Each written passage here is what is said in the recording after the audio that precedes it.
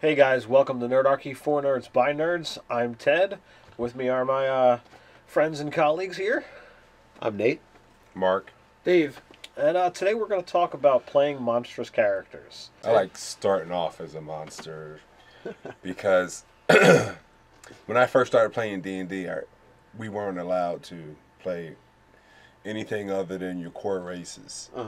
So you always fought against monsters, but you could never play one. And then I started playing with you guys, and I got the opportunity. I think the first one I ever played was a Minotaur. Oh, I had fun with that. The charge, and it was just awesome. And the stat increases don't hurt either. I mean, Yeah, those are pretty nice. For a guy who likes power play, what's better than playing a Minotaur or a Bugbear or something, you know? Or a werebear. Yeah. There's been a couple of werebears over the years. Yeah, I think third edition, it definitely changed the scope. Second edition, they had the Humanoids Handbook, and it gave you lots of options.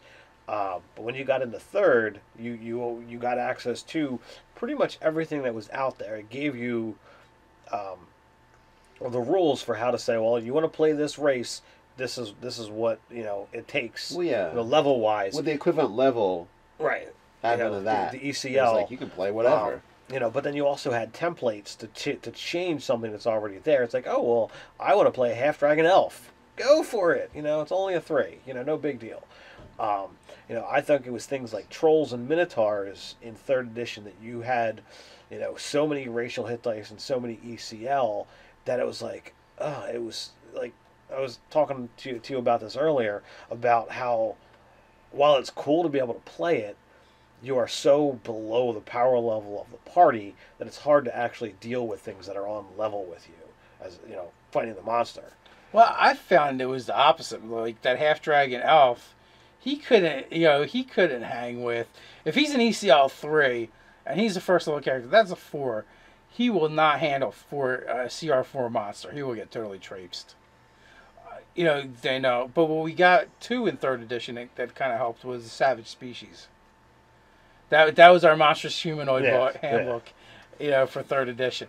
So, and that introduced another concept of going, all right, well, it literally gave you the baby monster start, where you could actually earn your levels and your hit dice and your abilities, Right.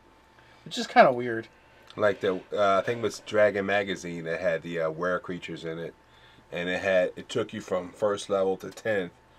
I think it wasn't like you got bit by something and turned into a werecreature. You were born that way, and I think I played a werebear at one point, and I got up to like 8th level in it, and it was awesome because it changes how often you can transform, whether you can be like a lot of times when you transform into, like, if you're a werebear, you're either human or a bear.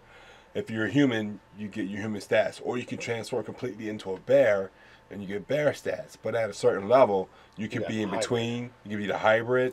The hybrid was awesome. Of course, And, that's the money shot with That's the whole point. with the lycanthropes. You want that hybrid. If you have any other ideas, comments, suggestions, feel free to put it below. Character stories. Yeah. Share them, comment, like, subscribe, Check and us even out. share.